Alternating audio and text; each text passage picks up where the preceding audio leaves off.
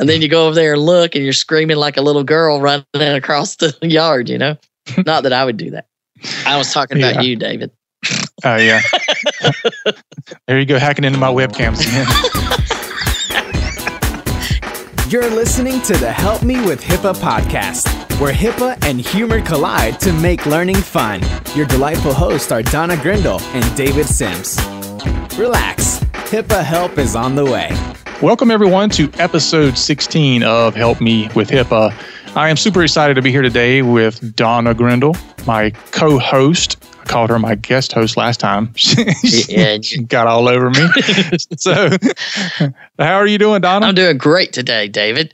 I'm excited to be with you too, as long as it's across the internet. And don't want to be too close to each other. Yeah, I like it that way. So today we're going to look at 7 steps for nurturing a culture of compliance. And what we found through a mutual friend that runs a company called AMS and has a product called Spher. And we interviewed him in a past podcast, but we found on his website a nice little PDF file that talked about the 7 steps to improving your practice, privacy, and security policies and procedures. Man, that's a lot of P's there. Yeah. And so part of that is nurturing that compliance. And we kind of hear that term thrown around a lot, the culture of compliance, but we want to kind of break that down into 7 easy steps that you can take to nurture that and to bring that into your workplace, to your practice or your business, depending on whether you're a CE or a BA. So let's dive onto that. How about that? Dive in. Dive onto it. You can dive in it. Yeah, dive like a hand grenade. Just dive on it. I'll take a hand grenade for you, David. Go on without me. So the first one is designate a compliance officer, which is privacy officer and security officer. And in some cases we've talked about before, those could be the same person. And most times if it's a small organization, that will be the same person. So talk a little bit about the designation of that compliance officer. Well, and also in a business associate, you can have just the security officer, but they have to understand the privacy parts of the business associate requirement. A lot of people only worry about a business associate doing the security rule things, and we've talked about that before. But in a covered entity environment, they have to have one of each. Technically, it can be the same person. And what we run into is in a small environment, everybody's already got 20 jobs, and now I need to pick one person and give them 2 more, or spread it out, or, how can we spread the wealth? Because we have so much fun work to do. Mm-hmm. But the law says you got to do it. So the important thing to remember is it's a legal requirement, but mostly because if that job isn't designated to somebody to make sure it's being done, we all know what happens. And it won't get done. It won't get done. If no one's watching and no one's measuring and no one's constantly thinking about it at some level, then nothing's going to happen. So in order to actually nurture your culture of compliance, you got to have somebody in charge of doing that. And we've actually had, we go in and we say, let's figure out what works best in your environment for your management. And there are times where you go in and they've just randomly picked somebody that's going to be the privacy officer and the security officer. And then you start asking a lot of questions and the security officer knows nothing about technology. Not going to be effective most of the time, I would think. What about you, David? Yeah, that's going to be tough. Some of the security measures require, a minimal level anyway of kind of understanding the technology side of things. Yeah. Unless you just happen to have an IT provider, an MSP that can, you really trust. Maybe you've had them for a while or you've been referred to one, but they'll sit down with you and really help you. They should help you with this stuff. If they're not just a proper HIPAA compliant IT provider. Right. And they should help you with that and sit down and kind of go over that. And you should be able to ask them questions and then provide you answers that you can understand. Right. That's the hardest part of an IT person's job is speaking English. Explaining. Yeah. Yep. Get away from the geek speak and all that. and break it down where somebody can understand it. Yeah. And that makes the job require more time. So it's always advantageous to take someone that at least feels exceptionally comfortable at the computer. And every office has that person who whatever manager really feels most comfortable with the computer. Sometimes it's the youngest person in the office. I don't know. But you want someone that has at least the respect of the whole group, because if they're the low man on the totem pole, that's not going to help. And they have a little bit of technical quotient in their understanding, then it's important to pick somebody with those skills and that ability and that, level of respect, I think matters in your office, so that they are the ones that are in charge of understanding what you're supposed to do and making sure that you're doing it. That's it. That's all they're supposed to do. And then on the privacy side, now you're getting into very intricate details about how your office functions and what kinds of information you work with. Do you have research? What kind of marketing do you do? What kinds of scenarios will you run into just in your normal processing environment of treating patients and taking their information and talking with them about the clinical side of things? This is huge. So now you want someone who understands your practice and understands every element of it, because they're the ones that have to watch after the data as where we're going to send it and what we're going to do with it. The other person says, how can we protect it and allow us to move it when we need to and receive it when we need to? The person that decides what you're going to actually do with it when you get it, that's the privacy officer. So it's key that that person is a relatively high level of management who really understands your business in order to deal with all the questions that'll come up, because the questions are privacy questions. The technology questions that come up, that's pretty straightforward. The system's going to be configured this way, or we need to make that change or this change, or we add an application. The privacy ones, those are the ones that are intricate and take a very long time to figure out sometimes. So that doesn't need to be a technical person. It needs to be somebody that really understands your business. And it's worth saying, and I know the people that are security officers and IT people are going to probably shout when I say this, but it's worth saying that security and convenience do not go hand in hand most of the time. Yeah. I run into this a lot when I'm doing security stuff, and I'm sure you have too. Somebody calls you up and they're like, why do we have to have these passwords? Or, why can't I know Sylvia's password? And, just all these things that are put into place to make your network more secure and to protect that information. Those things require you to jump through some hoops, and it's not convenient. No. But it's necessary. Yes, very much so. So the security officer has to deal with all of those questions and that frustration. So it helps to have a person who is patient. Well, it also, and you alluded to it, but it also it's a requirement that upper management is involved in this. Otherwise, you're going to have people that are lower down that are trying to enforce things, and maybe the upper management's not doing the same thing because they're not taking part in it. And of course, when employees see upper management not doing it, they're not going to do it. Right.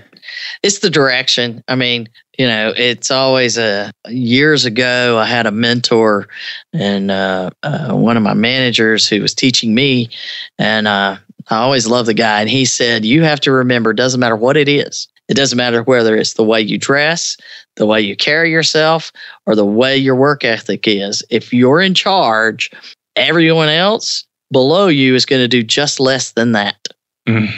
That's scary. I know. But you think about it, they're going, it's always that same conversation is the ones that will float to the top won't be with you forever, or you're really fortunate. Because if they knew how to do what I knew how to do, they'd be doing what I do, which is not working for me. So it's that whole thing of you're going to experience that. So we try to teach, we go into doctors' meetings all the time and try to do some education just on that concept that it does matter what you're doing. If you're not worrying about it, they're going to follow that lead. And that is why having someone that's in charge of the privacy and the security, they're going to be the ones that are constantly trying to remind everybody that that's what needs to be done. And they're also the ones that everybody has to know. If you have a question, this is who you go to. So, and we actually have cases where, to spread the wealth, so to speak, they identify a privacy officer, a security officer, and then at the management level, one of the partners in the firm or whatever, or the organization, will become the compliance officer. So they're responsible for making sure that whatever the privacy and security officers say they need, it's handled at that high level. The C level is the buzzwords that you use. But that way there's an individual that's at that level in those meetings saying, hey, this is what's going on in privacy and security, and this is what we need to worry about. So it is very helpful to have that other level, but then have the best person for the job doing the privacy and security work in a smaller environment. You go to a large environment and they have a compliance department, which is just outside the realm of understanding for anybody in our level of the businesses that we work with. Right.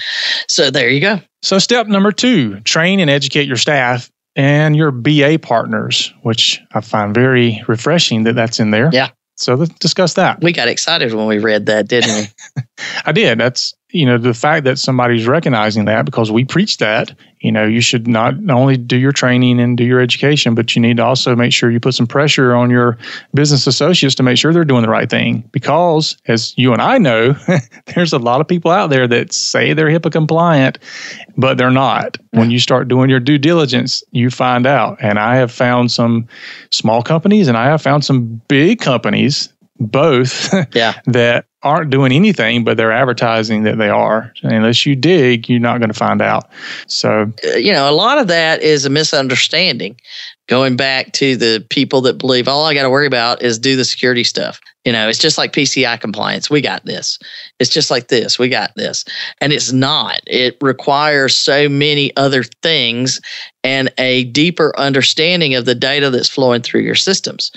And so, yes, business partners, as we talked about before, that due diligence can be very eye-opening. You're like, wait, you didn't know you're supposed to do this? Or like my favorite. Well, obviously, you take HIPAA compliance more seriously than we do. I usually get, when I send those out, I usually get something like, is this really necessary? Or this is kind of extreme, don't you think? I'm like, it's just questions. It's not. They're not complicated. They're things like, do you know you're supposed to do this? Do you have training? Do you do a risk analysis? I mean, we don't ask them things that are extreme. We're asking you exactly the things that the law says you're supposed to be doing. Are you doing it? Well, that's extreme. Don't you think? Overkill? Yeah. We can't tell you. That's a private proprietary process. Information. Yeah, there you go. You have to sign a non-disclosure agreement. Yeah. I'm not telling you that. It's proprietary. No. But definitely having the BAs, sometimes it's a matter for a covered entity to train their business associate to understand what all of that means, to answer that question. No, it's not overkill, because obviously if you think it is, then we've got a lot of talking to do. And we've had cases where you go into the business associate and you start asking questions and it's like, oh, well, they're not using our HIPAA compliance system. We need to move them. You never know exactly what you're going to find. It's like a box of chocolates. Go ahead, Forrest. Run, Forrest, run. So when you start asking those business partners, you're going to need to do some training in a lot of cases. But your own internal training, we've talked over and over about the importance of not just doing a annual training and blah, blah, blah, blah, blah, blah, blah, blah, blah, blah. Here's what the law is. Because if people don't hear it over and over, they forget it. they don't worry about it. It's the things they deal with day in and day out that are important to them and that they worry about. Mm-hmm. And yes, there needs to be training, but the thing that a lot of people miss is you're also supposed to do security awareness training. So not just do a HIPAA training, but do security awareness training that says, did you know that this could be a big problem? Let's talk about phishing emails today and how do you recognize them? And we talk about questions. They smell funny. Huh? They smell funny. Oh, God. Here you go. There goes my train of thought. It just ran right off the track. Just blew it all out of the water. I'll say one thing on the training part is stay tuned. That's all I'll say. Yeah. Just stay tuned. There's something to that training part. Yeah. Stay tuned. We always have things in the works offered for people because, we do like to have a house over our head, and Lord knows you need one. But back to the topic at hand, the train that went off the tracks on training, is that there's more to a training program than having somebody come in once a year and spout out what the rules say and what you're supposed to do for 45 minutes while everybody eats lunch. That used to be the way to do it. It just can't happen that way anymore. So you have to have a real training program, and the actual nurturing of a culture of compliance where we're talking about in this element is if you're actually training on a regular basis, then your people are going to be more involved in the compliance process. They're going to be more actively monitoring things that are happening around them. And we talked before about it's the people, mm-hmm. It's the people. So it's important to make sure that you have all of that going on. And most of the people in marketing, I always heard the marketing teams and the sales teams would always tell us, I'm like, are y'all ever going to change this stupid flyer? Because it's saying the same thing. And we say the same thing over here and we say the same thing over there. And it's really just getting annoying. It's boring. I've heard it over and over and over. And they go, great. That means you actually know it now, because once you reach that point where you've heard it so many times it starts to annoy you, now I've got the message across. Until then, I may not have gotten the message across. Right. So yes, there has to be more to it than just, hey everybody, don't forget HIPAA. So step 3, implement an ongoing solution for maintaining your compliance. Well, our episode on documentation. And what's your favorite phrase on documentation, David? You didn't document it, it didn't happen. That's right. If I can't pull out a document a year from now with the details of what occurred, then it didn't happen. So we have to have a lot of documentation. Plus, we have to have a compliance plan.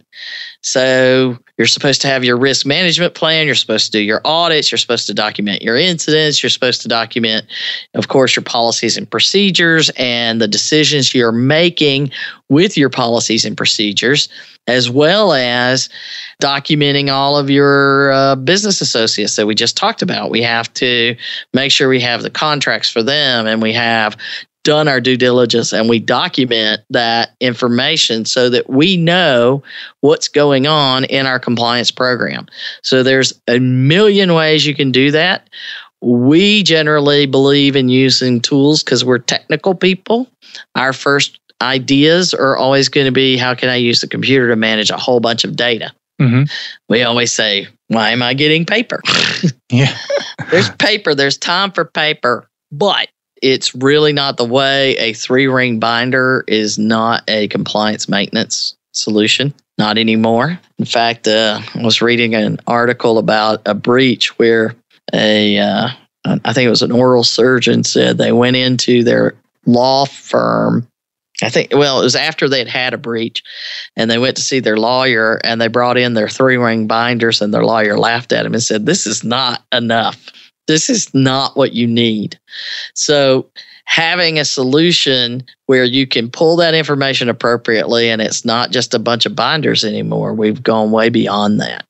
And we use tools like ComplyAssistant, and we're going to be talking to them and doing an interview with them in a couple of weeks. And then Sphere, where we just talked to Ray about what his stuff does. And then using a professional MSP, which you want to revamp what an MSP is, David? Right. MSP is a managed services provider. And I know they use that in different areas, but I'm referring to it as being IT. I have seen managed services in other areas, right.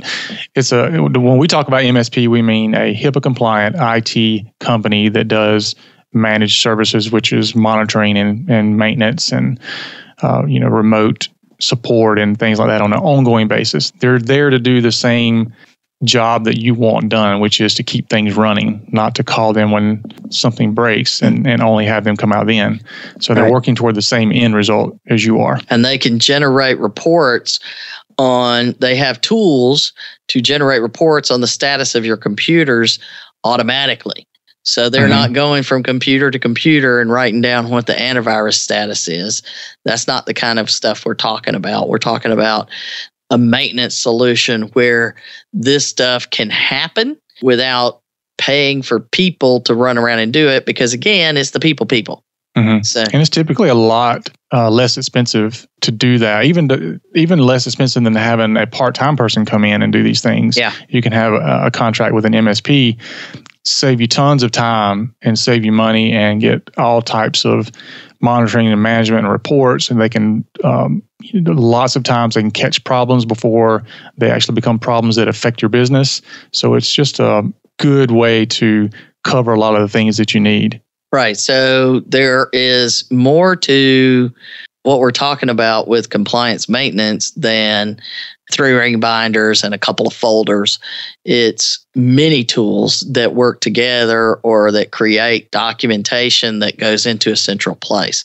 And if you don't want to use tools, because some people are like, I can use it, I can do it in my spreadsheets, my documents, my folders, that's great. Do it somehow, but you need to do all of those things. Just keep in mind, you've got to have, what is my plan? I got to be able to show you my long-term plan.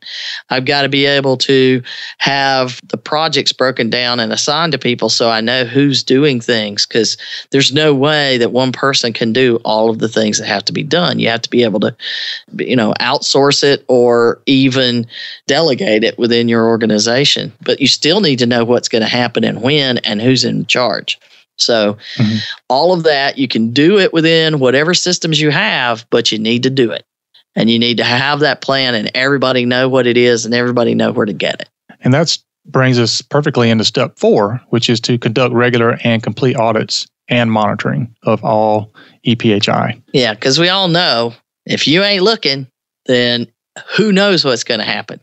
It's just one of those things where when the cat's away, the mice will play. Yeah. Well, there's a ton of things that can happen and you won't know unless you're having things that are audited and monitored. I can give you a perfect example. A couple of years ago, I had a chiropractic office that they just had a basic router that you would pick up from, Best Buy or Walmart or somewhere.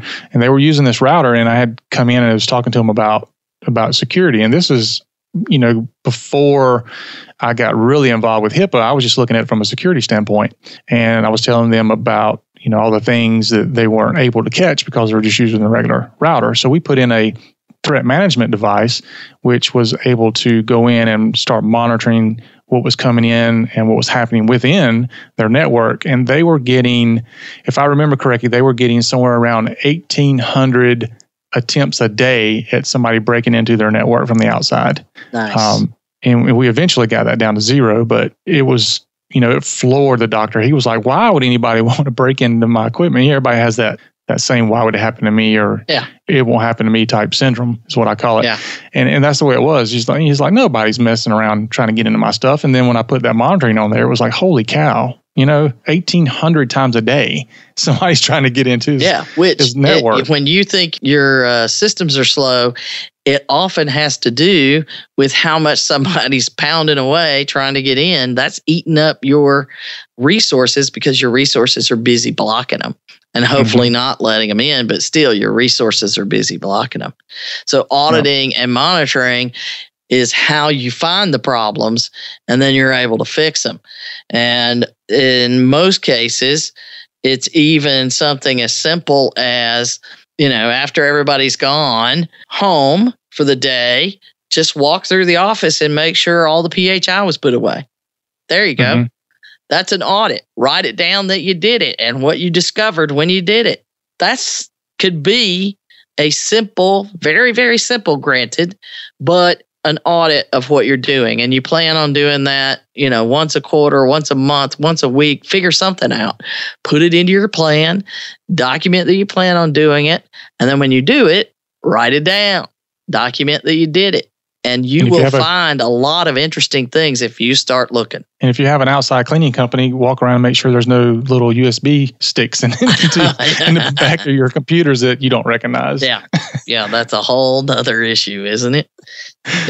What is happening when I'm not looking? And that is the key to making sure that things are actually being protected, is to look and ask. And if you can't do it, have someone else do it. But it's interesting when we go do even a site visit and we're doing a physical site visit. Jason goes walking in a door that's unlocked out of nowhere and wanders around, goes right into a doctor's office and sits down in front of a bunch of PHI. And they're like, well, no one does that. I just did. How do you know if you're not looking and you're not stopping them? How do you know? So, it was one of those things of, well, that door is only open on these days at these times. Okay, I just happened to be here that time, So I just happened to know that I could do it. And it's those kinds of things that if you're not looking, that's what's going to bite you. It's like I've got all of that trash piled up over there in the yard, and I'm certain there's no snakes in it because there's just not. There's never any snakes in it, And then you go over there and look, and you're screaming like a little girl running across the yard, Not that I would do that. I was talking about you, David. Oh, yeah. There you go, hacking into my webcams again. Yeah, you know why I stopped doing that. So that brings us to step 5, which is not just monitoring, but also responding to those incidents in a timely manner. And this is your favorite one, right, David? Because I love this. Yeah, this is the point where we all freak out together. That's right. That's a requirement. If you read it, it's in the rule.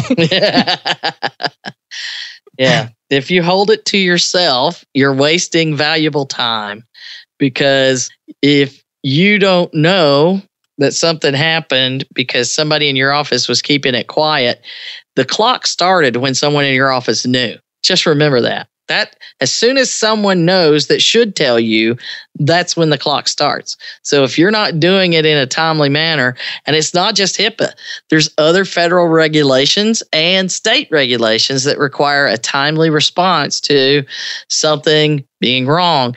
And it's not the clock starts when you figured out that it happened. The clock starts when you figure out it could have happened. So remember that. So you don't want people thinking, well, let me figure it out first. We should all freak out together. Mm-hmm.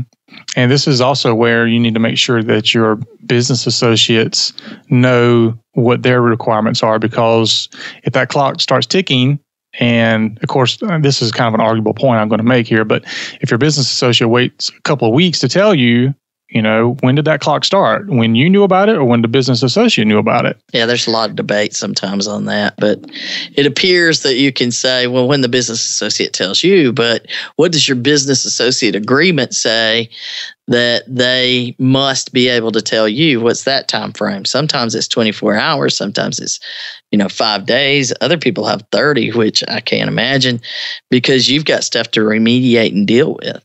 You got patients who could be at risk and other problems. So you don't want to wait too long, and you want to make sure those BAs know what they're supposed to do, which is another question on that overkill questionnaire. Do your due diligence. That's right. So that brings us to step 6, which if we have something that's beyond an incident and we have a breach, then we have to adhere to a strict breach remediation protocol. So in order to adhere to a protocol, first of all, we have to have a protocol. People have to know where it's at, know how to get to it, know what it says. And it's a good thing to do a mock breach remediation, even if you haven't had any problems over a period of time. Right. And we did a whole episode on just the requirements of having a breach plan. And in that discussion, it was all about not only do I have the plan, but I have to test the plan, or at least not a literal test. Don't trigger your own breach. I didn't mean that. Don't do it, David. But the process of going through it, and yes, once you follow all the steps, the last thing you're supposed to do once you've completed dealing with the breach is go back and say, okay, what went right? What went wrong? What do we need to change or add to our plan? You're supposed to do, what do they call it? A post-mortem. That's it. Post-mortem. After it's all said and done, we do an analysis of what did occur. Let's break it down and see the pros and cons, and not just let's attack everything that went wrong, but let's confirm everything that went right. Mm-hmm. Or anything that we did well, but we could do it better if we did this other thing that we learned about. So don't make it be what a lot of times you'll hear people, well, I don't want to go to that meeting. That's just going to be a session. Yeah. And we didn't even bleep that out. It'll be a lot of witchy poos sitting around. There we go. It's a breach session. Yeah, that's right. It is. It is a breach session. So the important thing to know is that if you start varying from that, you're going to leave things out. You're going to do things wrong. You're going to skip things that are very, very important and not notify people that need to be in the loop. So pull out the plan, follow the plan from the get-go. And sometimes you can build that in. So, for example, in a tool that allows you to build in your own audit questions or things like that, you could build in the project plans and the questions you have to answer on a breach and have it automated. And that brings us to our last one, step number 7. And we talked a little bit about this actually in step 1, but you have to create really open lines of communication between the management and staff. Oh, yeah. Well, we did talk about that and the importance of, top-down process on dealing with anything to do with compliance. If the employees believe that you really want this done, then they're going to do it. And they also have to have the comfort of saying, I see a problem. Is this a good thing or a bad thing? Do we need to do something with it? If you don't make it clear that you also adhere to the part of the law that says you must have a non-retaliation policy, that if somebody reports something, you can't turn to them and now punish them for bringing this up and making it public knowledge so that you have to deal with it. But make sure that all members of your workforce understand that you want this to be important and you want them to report things. You want them to ask questions. You don't want them to be afraid for their job in any way, because it'll be better for your business and better for your staff to not have that hanging over them. Absolutely. I agree. An open line of communication. So to summarize, step 1 was designate a compliance officer, which is privacy and security, if that applies to you on both of those. Step 2 was to train and educate your staff as well as your BA partners. Step 3 was to implement an ongoing compliance maintenance solution. Step 4 was to conduct regular and complete audits and monitoring. And then step 5 was to monitor and respond to incidents in a timely manner. And step 6 was to adhere to a strict breach mediation protocol. And then lastly, step 7 was to create an open line of communication between management and staff.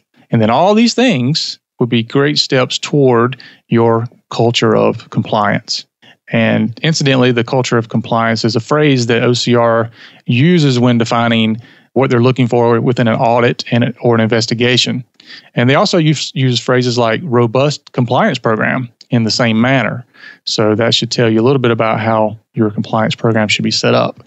So anyway, using these steps that we talked about today should be a great way for you to make sure that your organization is following the lead of what the OCR is putting out. Very good, David. I agree. That's all I'm looking for. You live for my approval. I know it. Thank you, Master. All right. Well, I'd like to thank everybody for listening today. And let me remind you that we are at helpmewithhipaa.com. We would love for you to go over to iTunes and leave us a review. And we'd also like to see you on our website. You can leave comments there, and you can also leave a question there. We have a little widget there that you can leave a voicemail. It's done by SpeakPipe. It's on the main page, or you can go to our contact page and shoot us an email or leave a voicemail there. And your question may be featured on a future podcast. Yes, because we have started the HIPAA Answers podcast, which is coming out on Tuesdays. Is that right, Donna? So take a listen to those and see if you like those as well. Facebook us. And leave comments on those as well. What is it that you say? Thanks again. Faces. Go ahead. Tweetbook. Yeah. Yeah.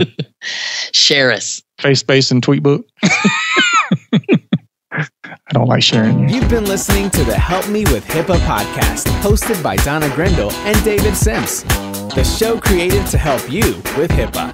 For more information or to ask us a question, visit our website at helpmewithhipaa.com. Neither Donna Grindle or David Sims are attorneys, and they do not offer binding legal advice concerning regulatory compliance. The information in this podcast should not be relied upon or construed as legal advice in any way. Consult your attorney for legal advice concerning compliance with HIPAA regulations.